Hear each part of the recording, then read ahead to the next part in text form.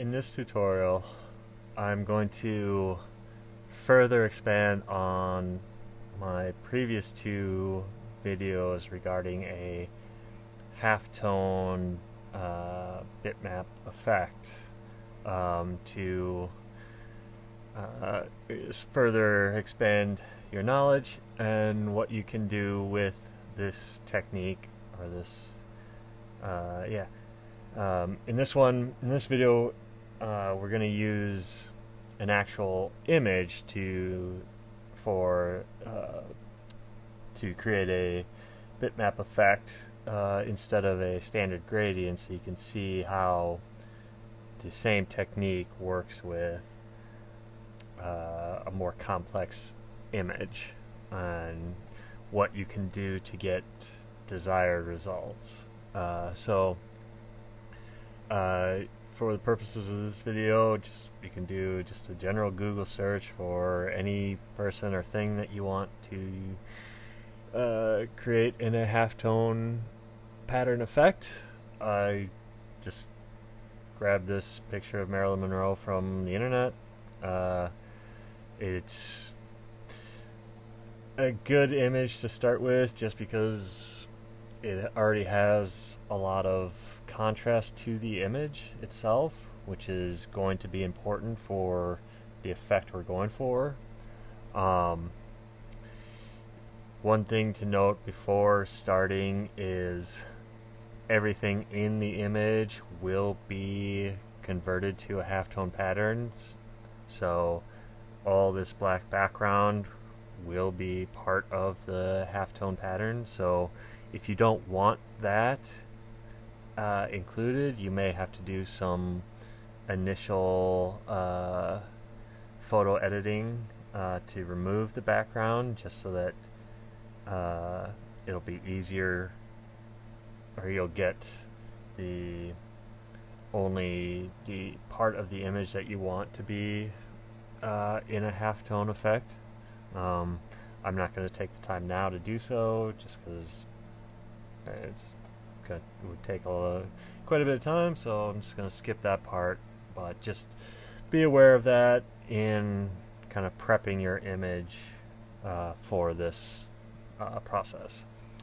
So once you have your image that you want, just copy it into a new document in Corel, and I'm just going to copy it just so that we have the original image to look at and compare with what we're going to do. So right now it's an RGB image, so first thing we want to do is convert it either by hitting K on the keyboard or going up to bitmaps and convert to bitmap. And we want to convert the color mode to grayscale, which will desaturate the image so you can see the difference here between the two. Now we can go right into the halftone effect, which I'm going to do without doing any more image editing. So I'm just going to go ahead and do that by going up to bitmap, color transform, and halftone. And we'll just adjust the size of our dots, our halftone pattern. I think I'll leave it at 5. And what you can see is that because there was not much contrast in the image, we're getting a pretty accurate translation of the image with our halftone pattern. If this is the look you want with a lot of the halftone pattern, great, you're done, you can move on.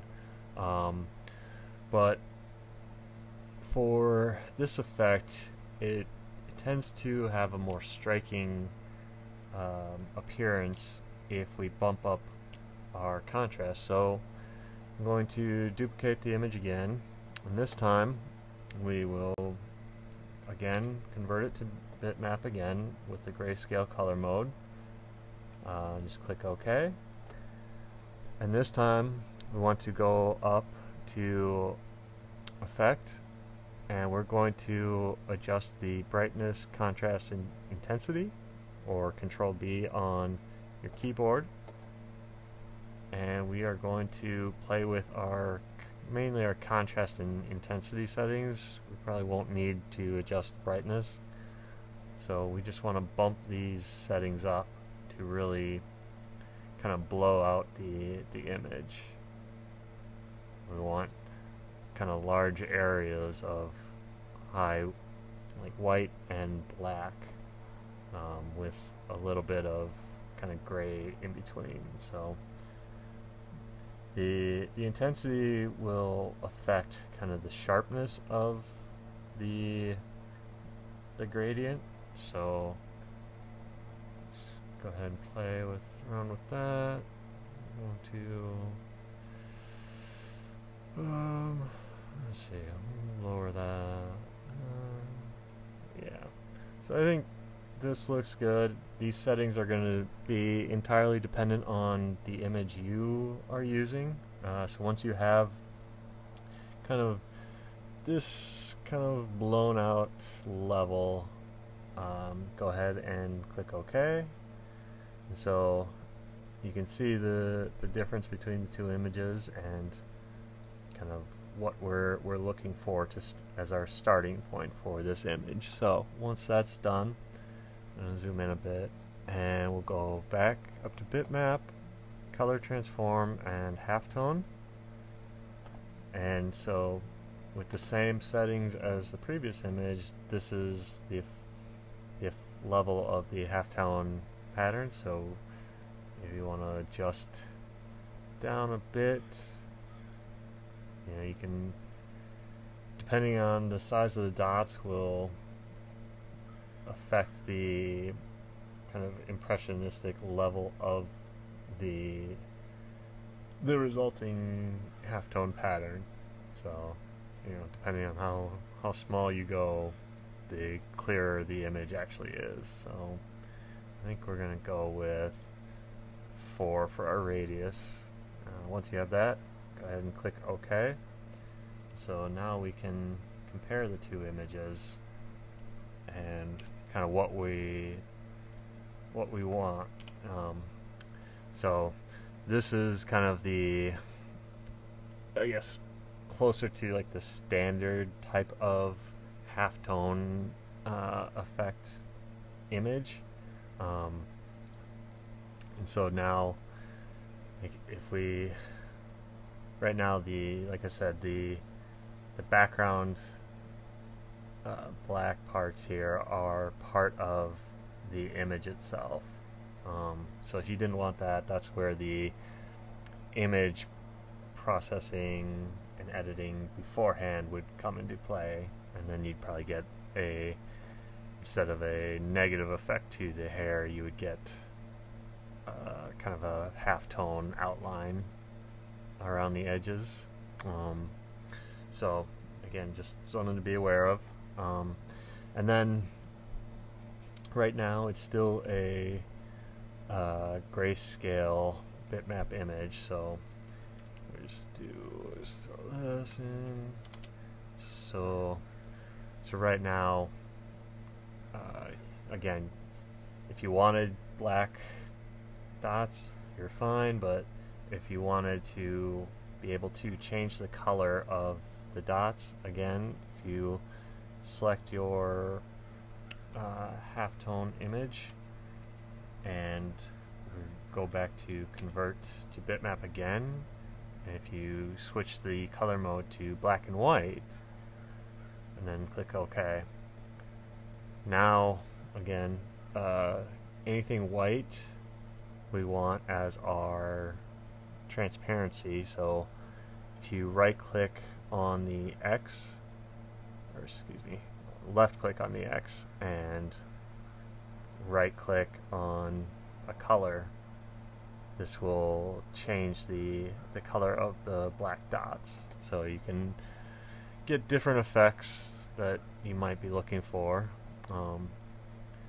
But yeah, so those are kind of the basics of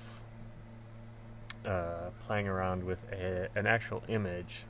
And most of the work to get this effect is done with the image editing before the whole halftone effect process. So the work put into that, or that step, is where you will get the results that you ultimately want. So yeah, you can use this effect on pretty much any image that you want. And yeah, hope you enjoyed. Hope it was helpful. If you enjoyed the video, found it informative, please like, share, and subscribe, and check in next week for the next video. Thanks for watching.